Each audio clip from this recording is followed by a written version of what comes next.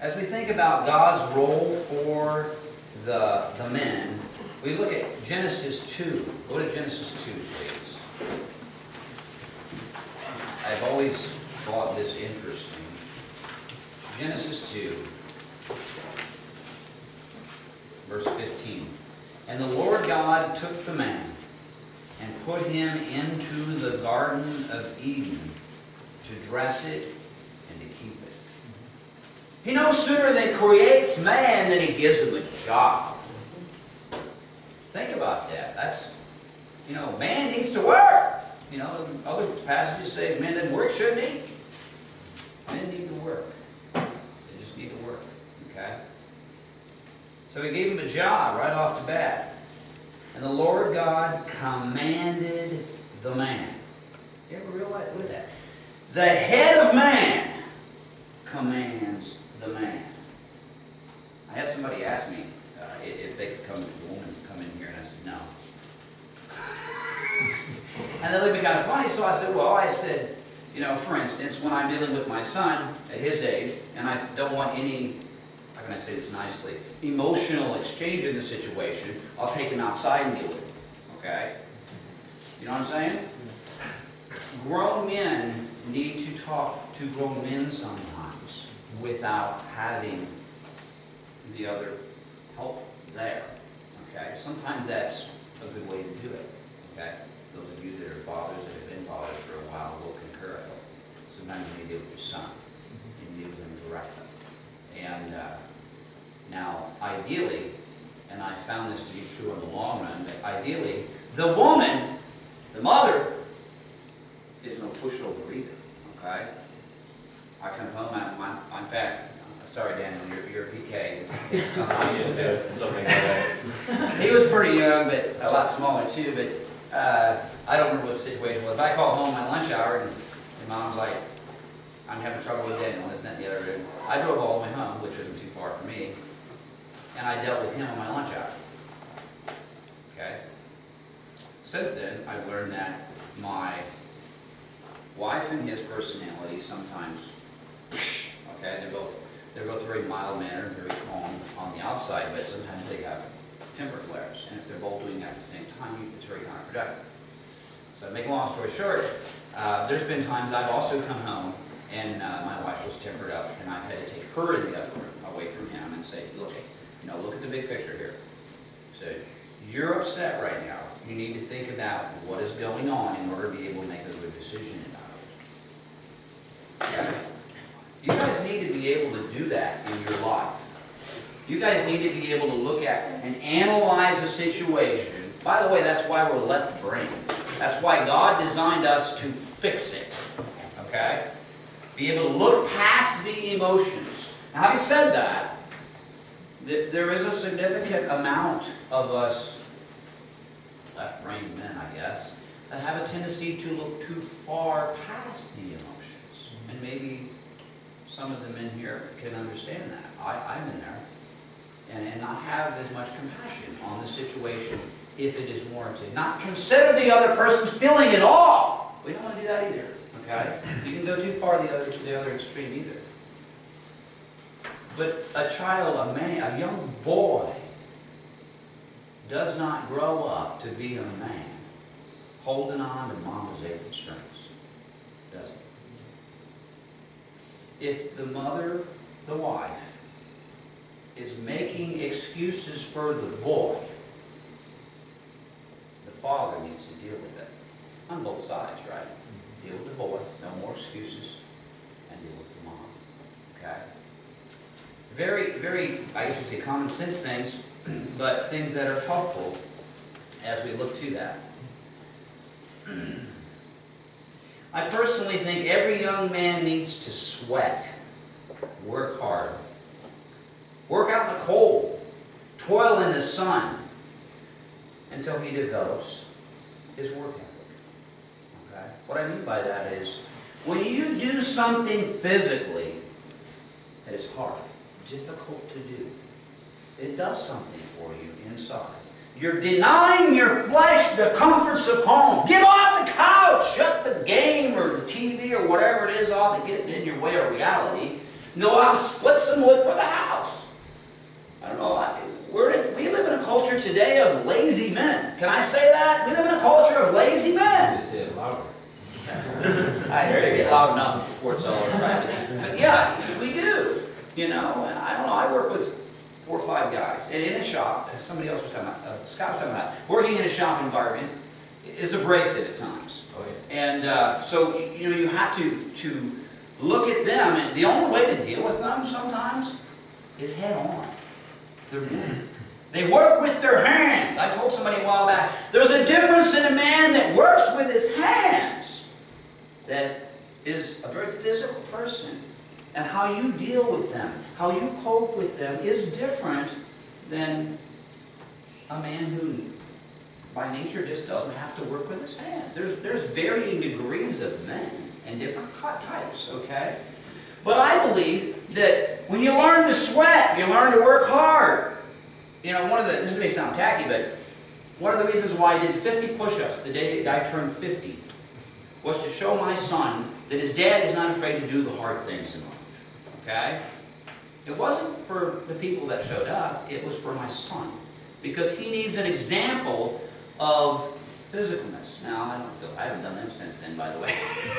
But the point is, but he knows that. He knows that if Dad isn't doing it now, it's because Dad's back will go out, or Dad's hip hurts, or whatever it is, okay? And I saw a picture the other day of Brother Art out in the concrete. He was full of concrete. He had concrete all over, okay? He wasn't letting his sons do, he was in the middle of the work. And there's something to be said for that. Don't shirk your responsibilities in life, because you will be teaching your sons to shirk their responsibilities in life. Okay? Every young man should work. Hard work and toils of life help a man find out his physical abilities and develop his confidence as a man. I made sure my son knew how to split wood before he was 16. Anybody can drive a car, by the way. It's pretty easy nowadays. I mean, it's not like the old, days you had column shifts or whatever. It's a little more mechanical to do those things. But to split wood with a 9-pound splitting off, Grandpa, who's 83 years of age, 84, he doesn't need to split his own wood. Okay? So I used to go do it some myself, but I guess somebody else needs to do it, right? So, those are the things the level of expectation that you want out of your kids starts with the head of the home. In that sense, the buck stops here, right? But that position was given to you by your head. So we exemplify that in our life pattern by learning to be humble to our head as well.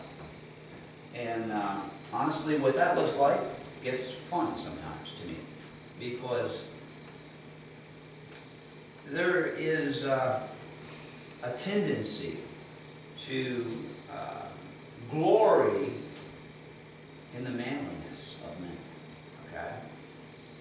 There's a tendency to think of how much I can lift and what I can do, okay? And I'll be the first to admit I have that tendency in me as well.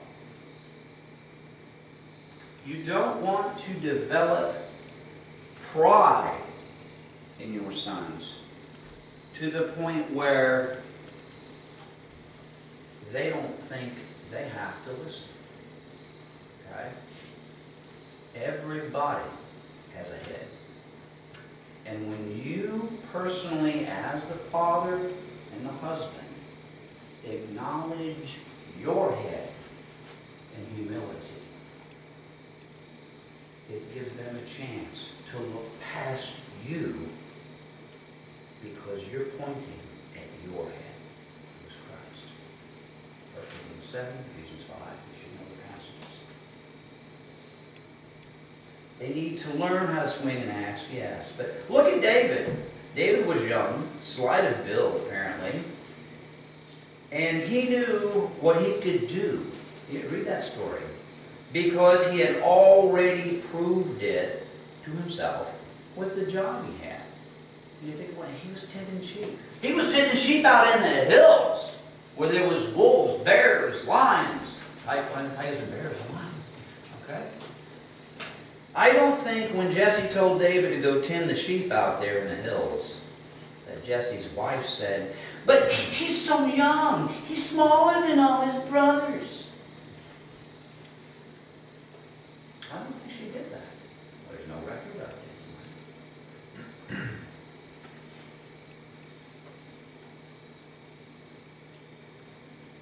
No boy ever grew up to be a man holding on to mama's apron strings. A godly woman won't try to protect her boy from the hard things in life. She will teach them, go get him, tiger.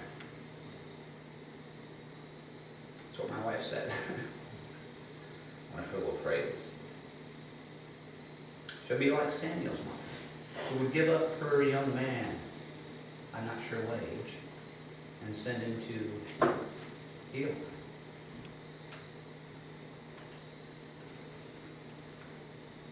But you know, there is another side to the coin again. You don't want a son full of pride and arrogance. You really don't. Somebody so full of himself that he flaunts his stature, parades like a rooster, and shows off his muscles every chance he gets. An egotistical male isn't going to love unselfishly. Pride gets in the way. It just does. He's going to be more like Samson. Goes over to foreign lands and comes back and he sees the harlot standing on the corner, good looking thing, and he goes back home and he says, there's a woman over there, get her for me. Read that. You talk about messed up. Well, was Samson a manly man? Yeah. But did Samson have a huge issue? Yeah. Just about got him killed, didn't it? Well, it did eventually. Read the stories in the Bible. The Old Testament stories. Yes. And read about the men. Read about David's fall. What happened to him? Because he didn't flee youthful lust. Okay? Find out what happened to his son. He's hanging around in a tree somewhere. Long-haired guy getting stuck in a tree. There's different kinds of hang-ups, I guess.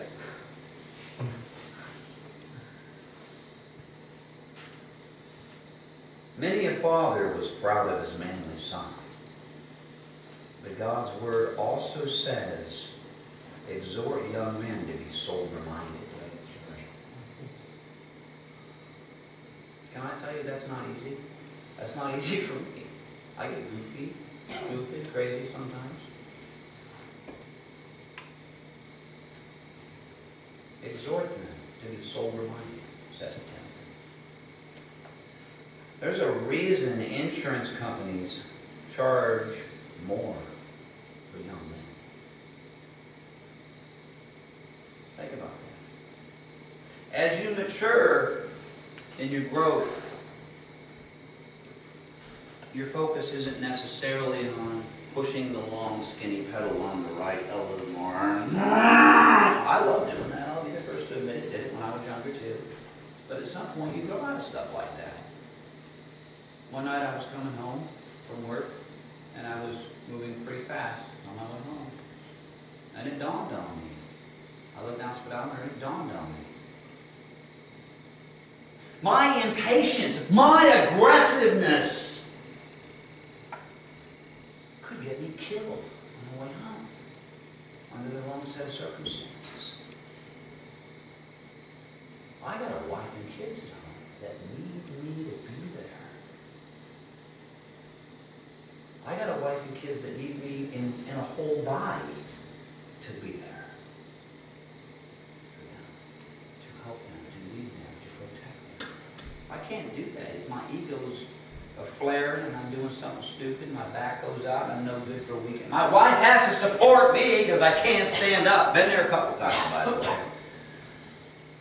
Talking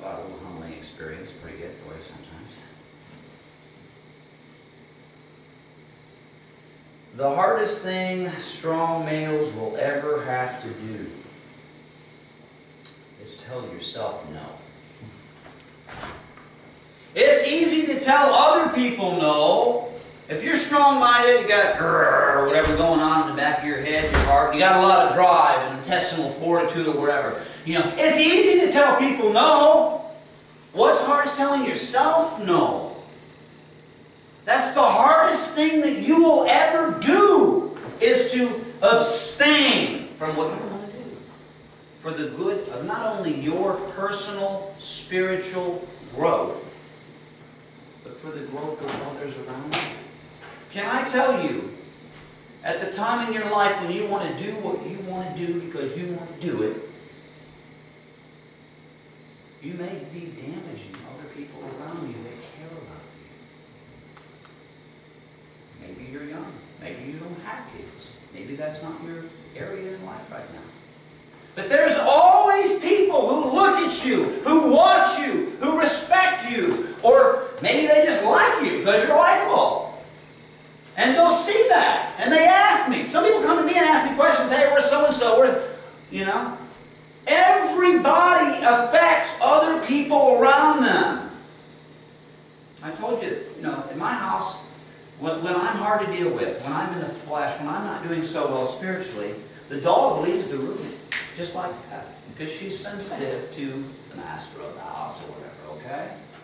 But that reminds me that I must be raising my voice. I must be getting a little strong about something. Okay? And like someone else said here, there are times when you do get strong about things, right? There are times that you say, hey, stop. Okay? That's enough. If you have young kids, there's a lot of that time, okay? In that process where they're growing and learning and making decisions and growing up. There's a lot of no's in life. There just are. In fact, there's more no's than there are yeses in life, okay? 1 Corinthians 1 teaches about that. In Christ, it's yea. Talk about proper positive thinking. That's what that, 1 Corinthians 1. In Christ, it's yea. So I can't help it if you're trying to live in your flesh and I have to stop you all the time. You know, you got young kids, that's what it's about. And you need to be strong-minded enough and know the truth of God's Word enough to stop those young kids from doing what they want to do. As a father figure, the most important thing that you will do is affect the lives of young people and shape their character at a young age. The most powerful thing they can learn between 2 and whatever, I said 2, maybe even a little bit younger than that, depending on the situation, is it's not their turn to do whatever they want to do right now. I watched that long before our assembly was established. I watched Art and them grow up, and with all them kids, and them kids at a young age learn to sit still. Did they get anything out of it? I learned by watching too. I don't always do that, but I learned by watching. And I'm like, wow, I got to teach my kids this. And I watched and I tried to, and you know what they learned? It's not all about me. Brother Luke's song, it's not all about me, it's all about Christ. What a principle to give to kids. It's not all about them. That they can grow up to be a man before they're strutting their stuff and thinking they are a man. It's okay, by the way, to grow up early. Can I say that?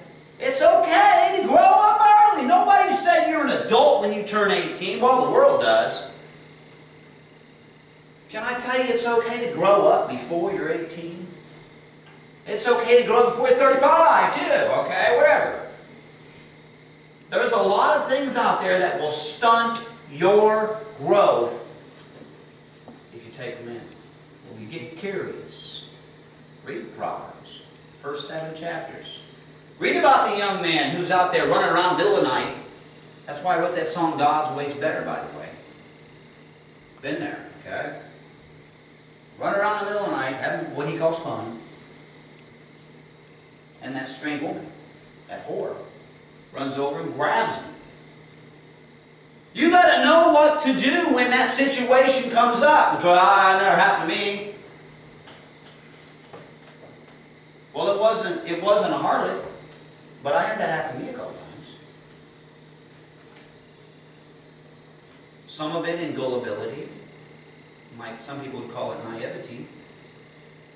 Not knowing something that can cause you to make a life-changing situation is no excuse for being there when you know the being there part was wrong to begin with, right? Can't make excuses for that.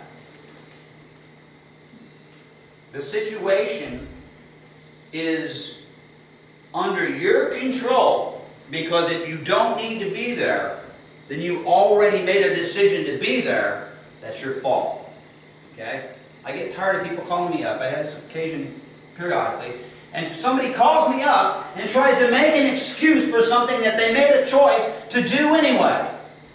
So I finally asked him, I said, well, what did you do? What did you do as a man to put yourself in that position? I said, you married her. You married her. That's your fault. Nobody else said I do. You did. But.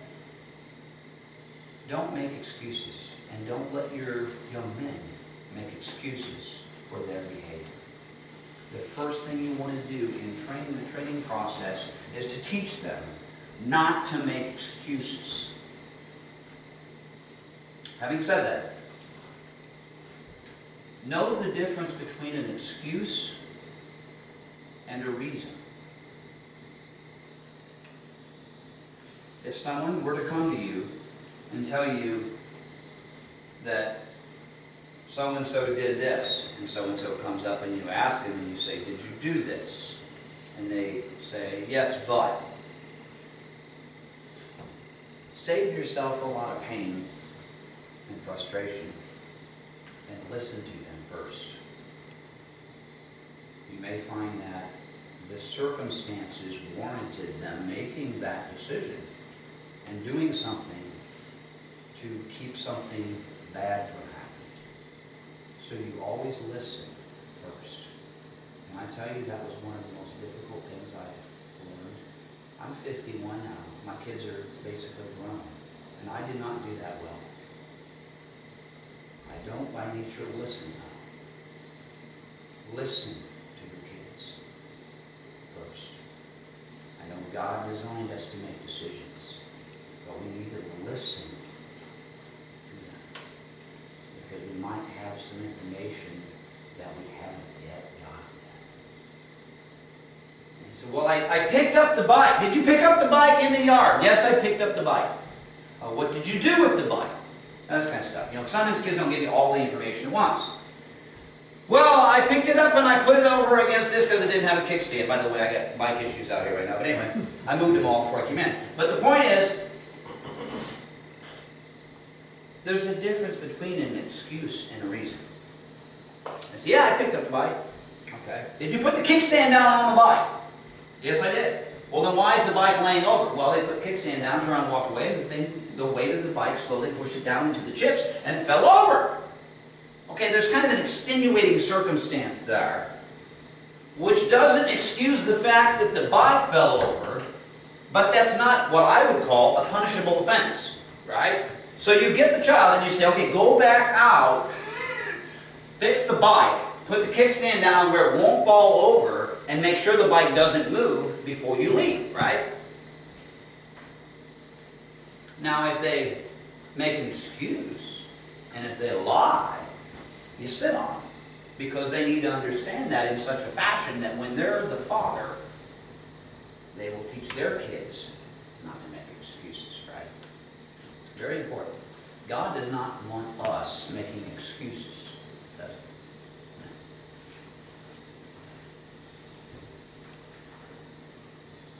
No. If you're a strong person, it's not too hard to help others, to tell others what to do. But to honor your head, to honor Christ as your head, you need to learn to tell yourself no. When David was up on that rooftop, when David saw Bathsheba, all he had to do was get off the roof. Okay? David didn't have the internet. David didn't have TV. David didn't even have magazines yet. All he had to do was go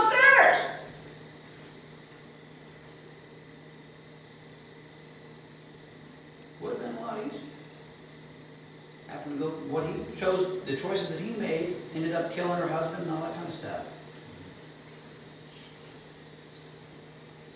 He didn't have the internet at his fingertips, and he still didn't tell himself no.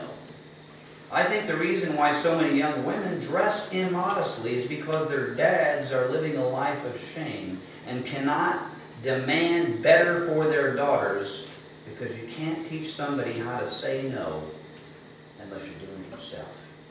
Amen.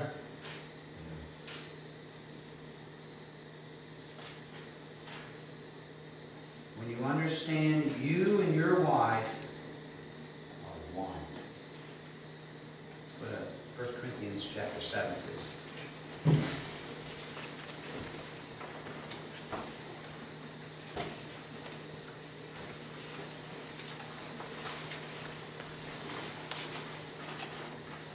1 Corinthians chapter 7, verse 1. Now concerning the things whereof you wrote unto me, it is good for a man not to touch a woman.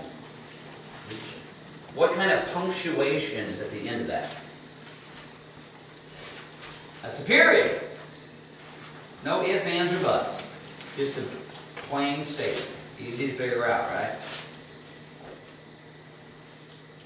Skip down to verse 4. The wife hath not power of her own body, but the husband. Likewise also the husband hath not power of his own body, but the wife. When you marry, you're one. You own each other. Okay? It's a beautiful thing. When you understand you and your wife are one, she has power over your body as you do hers. It should make you realize she should be mad at you for not waiting. She has every right to be mad if you don't wait for her. You're one. Abstinence before marriage is important. So is abstinence in marriage. Okay?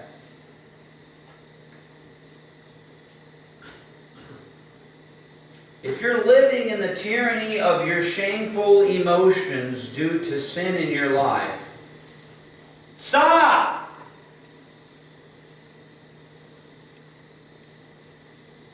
Put it off.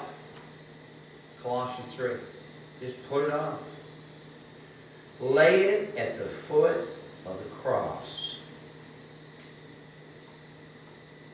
Have your wife put passwords on everything. That's what I do. Whatever it takes. My dad used to say, whatever it takes to get the job done, right? Get rid of it if you have to. Get rid of the phone, the internet, whatever you have to get rid of. Do whatever you have to do to live a life free of shame, so you can love your wife as Christ loved the church and gave himself for it. Then, without the shame, we can live a life. We can teach our young men abstinence. They can learn to tell their fleshly desires no. So when they go to the altar, when they go down the altar to be married to the individual who is to be their helpmate for the rest of their temporary lives down here, okay? They can go there with a clear conscience and start a godly marriage off right.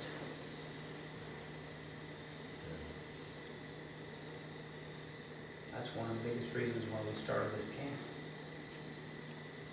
Because some of the things that our group believes are hard to find. And I'm not bragging. They're hard to find. Do we always do them right? No.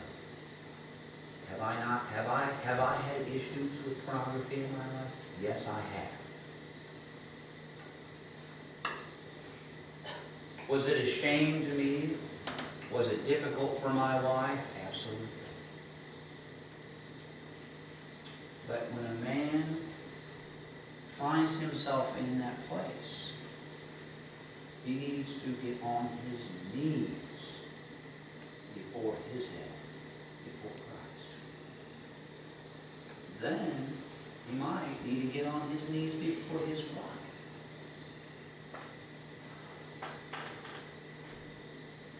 One of the hardest things I ever had to do was to tell my kids that I had a problem with God. My kids respect me, they love me, they put t-shirts for me. You know, best dad, hands down. I wore it this week. But my kids are going to have to look to God for their future, not me. There's going to come a day where they're going to look past me, and they're going to hopefully look back and say, you know what, at least Dad was honest. Dad had issues, but you know what, he was honest. You can't separate the truth from love. They go together. They're intrinsically linked.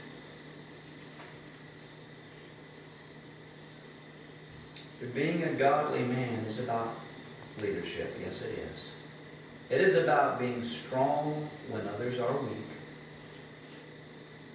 But it's also about honoring your head, about submitting to Christ, about the humility to serve God and others. It's about being led of the Spirit instead of succumbing to your flesh. In short, being a man is learning to first tell yourself no. I have a song somewhere here. Oh, it is. I gotta sing this and I'll close. Hopefully I sing it. O men of God, arise, awake from slumber's night. Shake all sin's drowsiness and rouse yourself to fight. Run from vain distractions, keep your vision clear. Cast out all fleshly stowaways, refuse to harbor fear. Lift up the cup of holiness, drink long and take your fill. O man of God, arise to carry out God's will. O men of God, arise. Take up your sword and shield.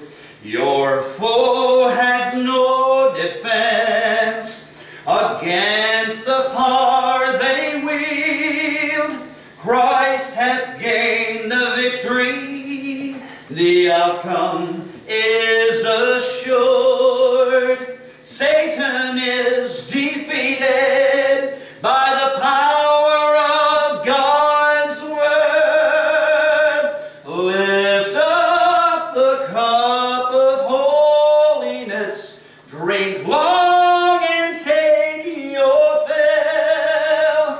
O man of God, arise to carry out God's will. O man of God, arise.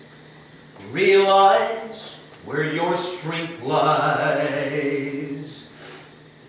Forget the things behind. Keep your eyes on the prize. Cast down imaginations. Learn to be a sacrifice. Renewing your mind to live in the life of Christ. Lift up the cup of holiness. Drink long and take your fill. O man of God, arise to carry out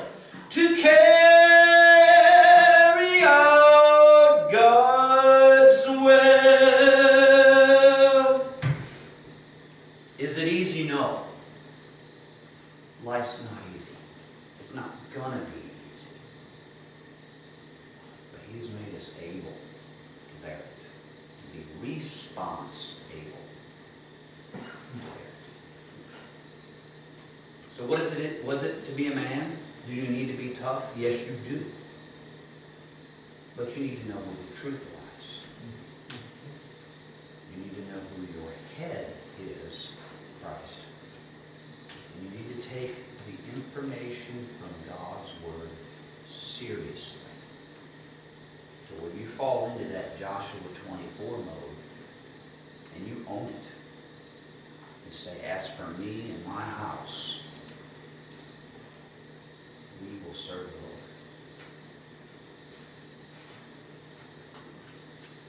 Let's close.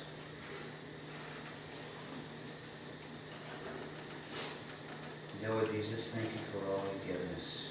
Thank you for giving us your Son to die on the cross for our sins. Being an example of what we need to be. And Jesus saying, nevertheless, not my will, but thy will be done.